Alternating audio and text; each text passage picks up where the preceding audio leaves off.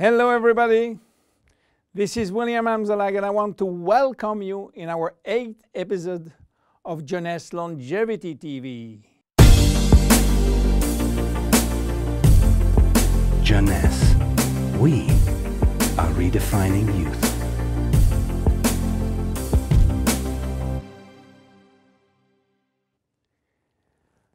If you have seen the previous episode, you should be aware of stem cells. If you haven't, I urge you to do so before looking at this one. Luminesce serum has been formulated by Dr. Nathan Newman, a cosmetic surgeon and a dermatologist. He practiced in Beverly Hills, in Los Angeles, and he is a pioneer in stem cells technology. He became very famous with his patented technology called stem cell lift.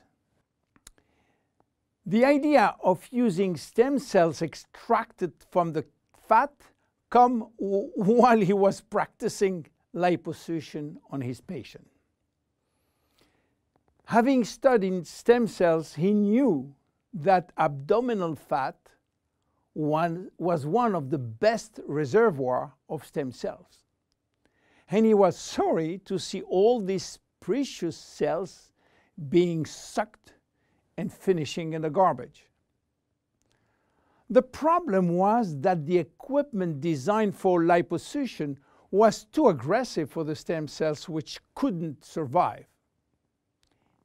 He decided then to design a specific equipment and a specific protocol to gently extract the fat without destroying the stem cells. Once the fat is extracting manually with a syringe, he will then separate the fat from the stem cells by a process called centrifugation. And he will re-inject the stem cells within a sterile environment to the same patient from whom he extracted the fat. The protocol of re-injection is based on specific criteria and on this desired target.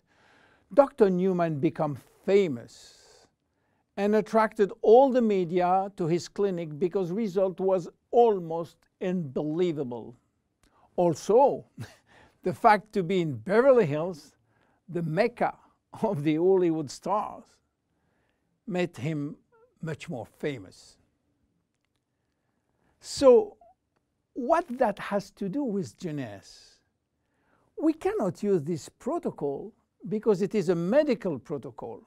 So, where is the link? The link comes from Randy Ray, who became Dr. Newman's patient.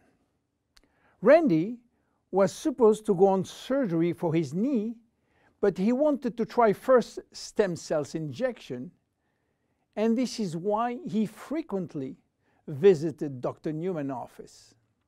One day, while waiting in Nathan's office, he saw a small bottle on the desk and immediately thought that Dr. Newman was formulating a kind of stem cells, a kind of serum to add or to replace his protocol.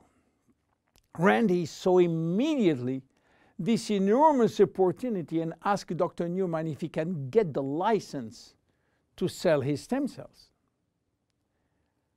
Nathan smiled and told him, "There is no stem cells in this bottle because they are living cells, and once you put them out of the environment or not in a proper nutritional gel, they will not survive."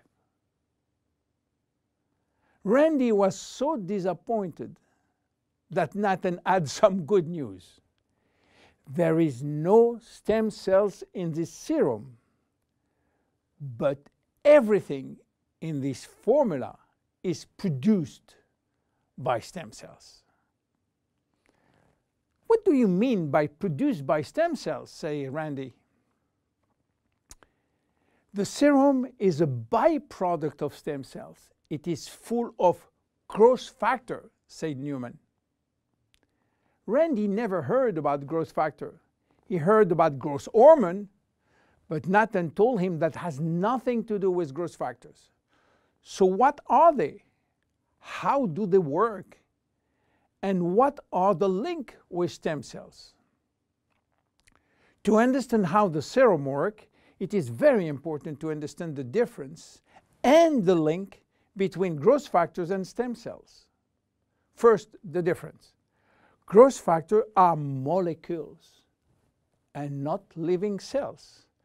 Molecules can survive out of the body. They can be applied on the skin, and they do their job on the skin. Not the stem cells. They cannot. Second, the link.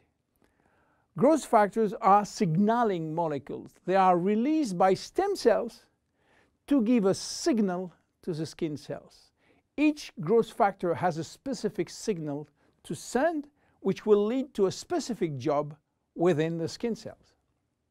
For instance, the transforming growth factor beta will give a signal for stimulating collagen secretion. The keratinocyte growth factor will send a signal to stimulate epithelial cells growth. The interleukin will send a signal to reduce inflammation. All growth factors will act in synergy to repair, to replace, or regenerate skin cells when they apply to the skin. Now, let's go back to the Luminesce serum.